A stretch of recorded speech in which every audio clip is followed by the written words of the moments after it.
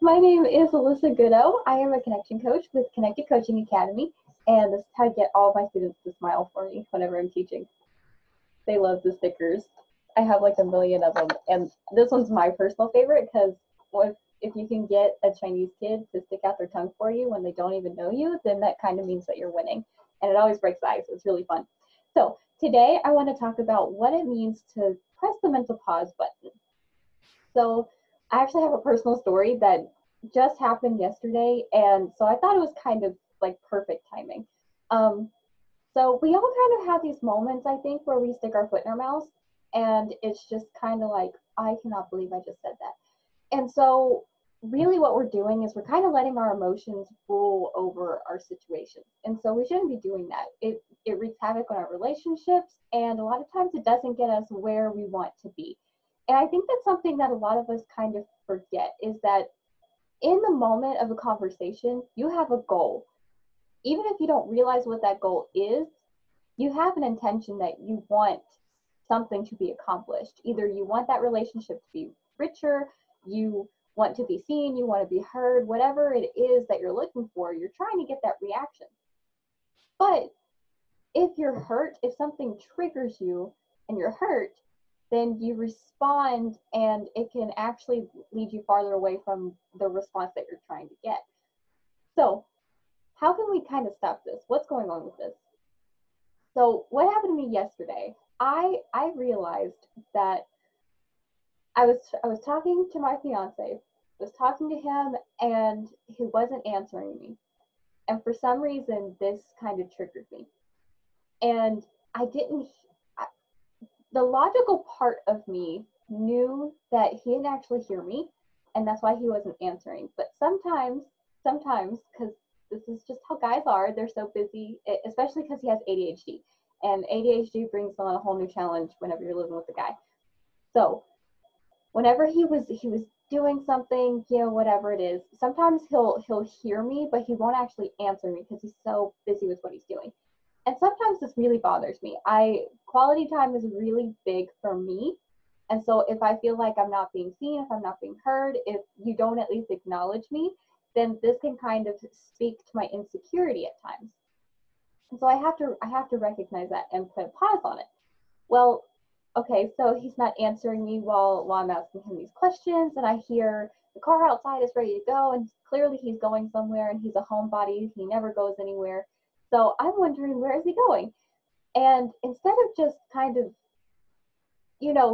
stopping him and being like, hey, I asked you something, what is it? Or just handling it differently, I started getting really passive aggressive, because that's how, that's my defense mechanism, is passive aggression. So I'm not proud of it, but that's how I tend to default. And so it kept going, and eventually it turned into, well, I don't care if he's leaving.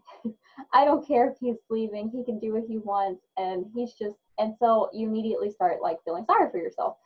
He doesn't want me to go with him, blah, blah, blah. I mean, just like the stuff that starts circling in your head. All from this one tiny little thing of like, not repeating myself, not going up to him and just stopping and like having a conversation, all over this small little thing. So all of a sudden, I had the presence enough to stop myself in the moment and ask, what exactly is it that's bothering you here? So I found my trigger. In the process of asking myself that question, I found my trigger. My trigger was that I felt like I wasn't being paid attention to. I wasn't being validated, and I wasn't desired. So that was my trigger. But what's funny is that this feeling and this acknowledgement led to the questioning of, but why? Why do you feel like this is something that is bothering you? Why does this speak to your insecurity? And as a little girl, my dad had left for a while, and he had a habit of like just picking up and leaving and then not saying anything. But he would like leave the family. So like we would come home from school or something, and all of his stuff would be gone, and then it would just like, that would just be it. And then at some point or another, he would come back, and then, things would be fine. but as a kid, that didn't bother me. I mean, honestly, like we didn't really have conversations about it. It just didn't bother me. Like eventually it just happened so much that I was just kind of like, yeah, he's gone, whatever.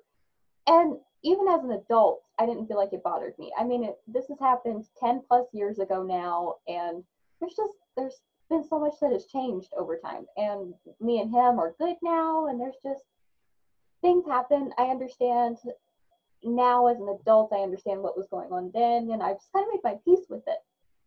But apparently, in this moment, I was relating what my fiance was doing, him just trying to like, go to the store and grab something or whatever without, like he wanted to go ride on his bike just to go to the store real fast.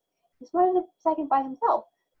And so this, him doing something innocent for himself became a trigger for me. And I didn't even realize that it was something from that long ago that was bothering me. And so actually it wasn't so much the trigger of like, I don't feel like he wants me. It was more the trigger of I feel abandoned.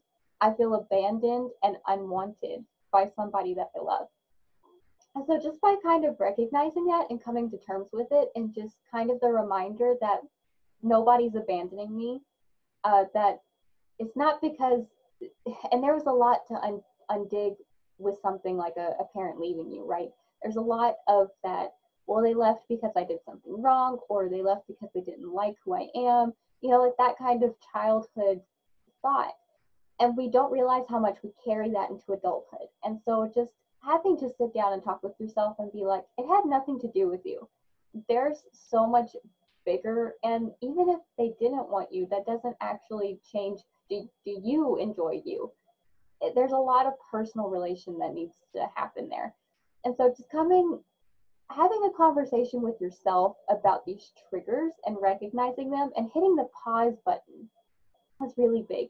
So whenever I was able to hit the pause button for a second and like kind of like it hit me all at once, I don't know how that previous thing came to light at the surface, but whenever I finally dealt with it and just kind of sat with it for a second, immediately like my pains and my fear, it just kind of settled.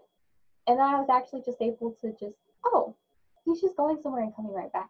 It has nothing to do with you. Keep on living your life.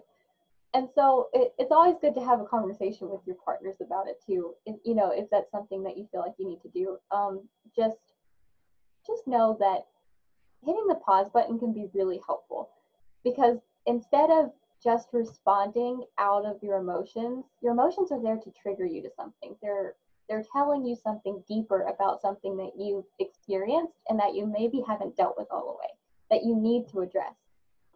So let those moments of insecurity, of pain, of frustration, of all these things, let it be a reminder to you to keep digging and doing the work, and then stop and ask yourself, well, what do I ultimately want out of this interaction? And just being honest about that with the other person. There are a lot of times where honesty that I thought that I've always felt like I've had to be manipulative in order to get what I need out of people. And that sounds really awful, but in the way that my family worked, it was almost like you had to perform in order to get attention. And so it's something that has been portrayed to me a lot. And so in my adult life, I'm learning that being very upfront and honest with people about what I'm thinking actually is more helpful. So, and people are a lot more generous than we ever give them credit for. We feel like, well, if I'm honest, then they're going to think I'm stupid, or they're going to judge me, or whatever. And if people are doing that to you for being honest, that's a sign that you need to put distance between them. It's not a you problem, it's a them problem, if that makes sense. And it's okay to put distance between you and somebody else that feels that way, or that makes you feel that way.